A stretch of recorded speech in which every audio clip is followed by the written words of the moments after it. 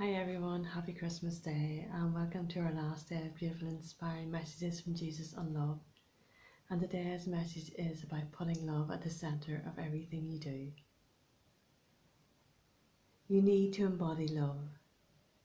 Do not leave it as an intellectual concept.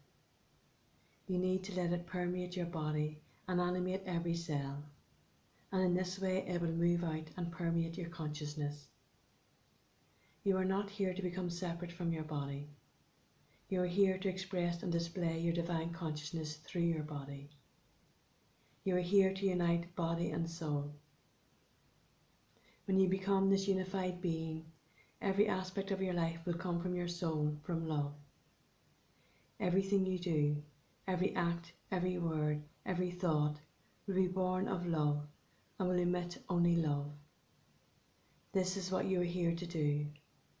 Divine consciousness is love consciousness. This consciousness is not separate from everything, but forms everything, and therefore permeates everything. Think of every divine being you have come to know, and you will see that this is so. They are not separate from all. They are part of all.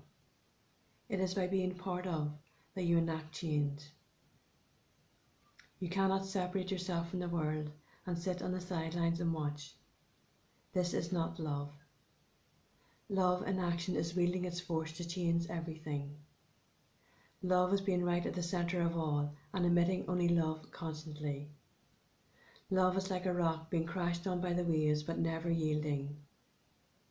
You must sit right in the centre of your life with all its distractions and emit only love and act to change all through this love. How beautiful today to honour Jesus for all he has taught us, than by doing what he did, to put love into every act, every word, every thought, so that everything we do is born of love.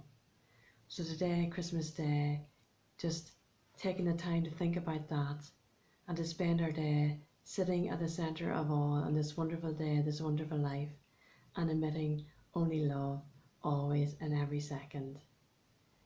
So thank you for joining me in this journey, and I hope you have a beautiful Christmas day and enjoy the rest of the holidays in love.